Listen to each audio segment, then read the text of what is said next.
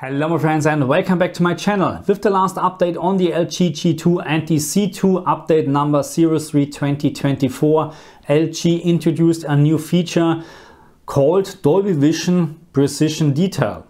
And this feature is just available when you use Dolby Vision content and then just in certain picture modes: standard, vivid and cinema home. Please keep in mind, I was not able to activate this feature in the gaming Dolby Vision gaming mode. Regardless of what I tried with my Xbox, it is just grayed out and I can't turn it on. So let's talk about this Dolby Vision Precision Detail feature today. And yeah, I made a little bit of a comparison. So let's see what I found out. But if you now think you will have a very big difference when you turn on this new feature, then spoiler alert, no, it's not the case. It is actually very subtle, very minor.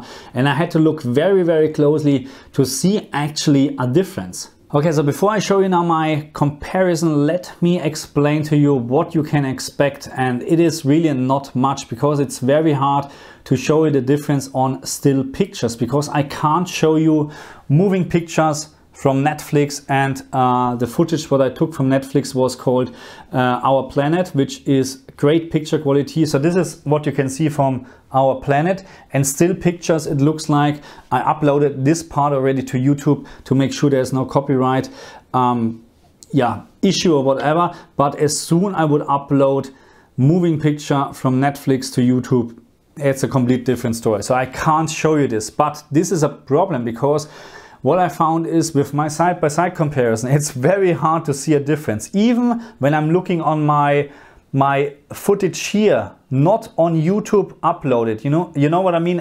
It's the best quality what I can do, and I can't barely see a difference.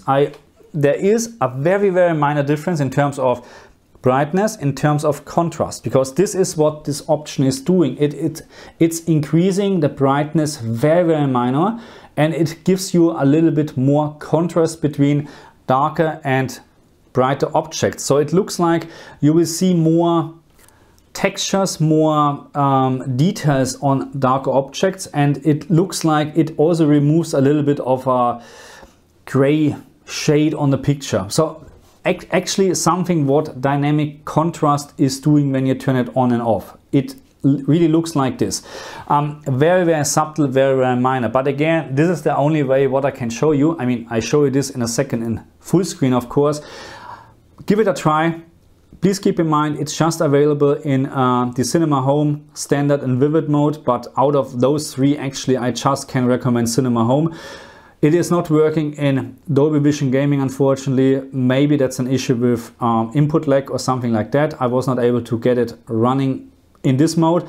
But yeah, there's actually really not much what we're missing out. Let's have a look on my comparison and then let's do a summary.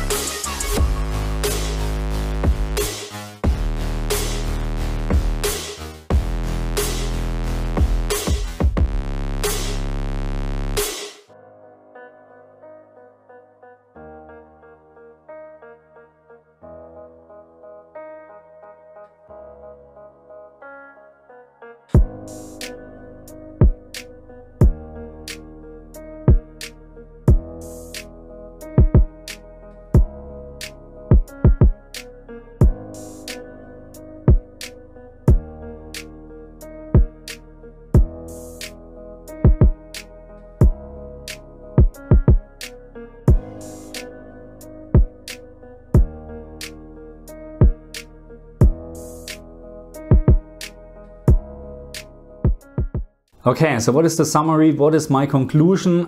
It's a nice to have feature, but that's it. You're not missing anything on the CX or C1 or G1. That's what I can tell you, because the difference what I have seen so far, and of course I have to say this, I just tested Our Planet on Netflix, nothing else so far. Maybe I'm looking at the wrong content, but with this content, the difference between on and off was very, very minor, and you would not see it if you're not looking very closely. Okay, side-by-side comparison, as you have seen, is very hard to spot something.